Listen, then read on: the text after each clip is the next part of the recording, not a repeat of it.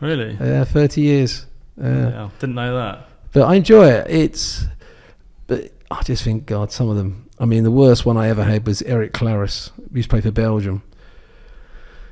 He was a 65, treble 13, double 13. I mean, who's going to call that?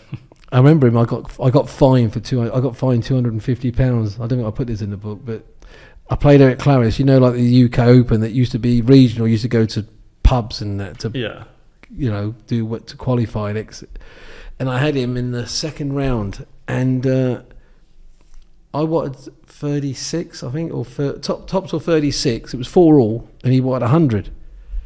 He goes treble 17. I thought, God, he's miscounted here. Happy days. He went treble 17, single 17, double 16, and turned around to shake me hand. I went 51.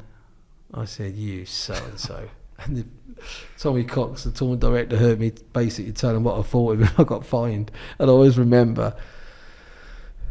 I said, I'm not paying the fine. I said, you can't expect me to pay a fine when that idiot done that. You know, like I was really having a go.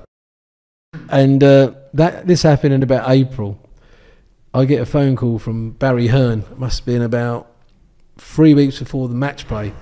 He went, "Hi Keith." I went, "Hello Barry, how are you, mate?" He went, "Yes, mate." He said, "Looking forward to the match play?" I said, "Yeah, I love that tournament, mate. It's the best tournament."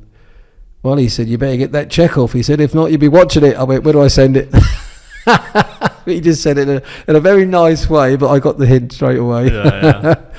But he went some weird ways, Erik did. I mean, he was a nice guy, actually, but it's just ridiculous. I mean, the ways he went. I mean, you wouldn't go that way. I mean, you're giving yourself one dart, really. Yeah.